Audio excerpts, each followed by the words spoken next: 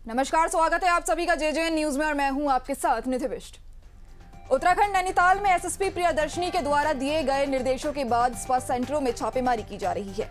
इसी को देखते हुए एसपी सिटी डॉक्टर जगदीश चंद्र और सीओ शांतनु प्राशर के द्वारा दिए गए निर्देशों के बाद हल्द्वानी के स्पा सेंटरों से मिल रही धांधली की सूचना पर ललित प्रभारी निरीक्षक प्रभारी anti human trafficking cell Nainital के नेतृत्व में spa centre Lord's the luxury spa आवास विकास अजंता चौराहे में निरीक्षण किया गया।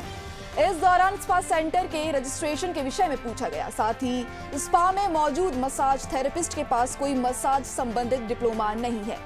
इसी के साथ आपको बता दें कि स्पा सेंटर के कमरों के दरवाजों में कुंडी लगी है। वहां पर 7 कमरे हैं, साथ ही एक स्टाफ रूम और किचन है।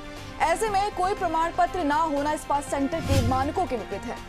वहां पर स्पा सेंटर की मानकों का पालन नहीं किया जा रहा है। इस वजह से धारा 23 पुलिस एक्ट के तहत स्पा सेंटर का 10,000 रुपए का चालान किया गया और साथ ही नगर मजिस्ट्रेट हल्द्वानी को सेंटर को धांधली के चलते सेंटर को सीज करने के लिए रिपोर्ट पेश की गई है।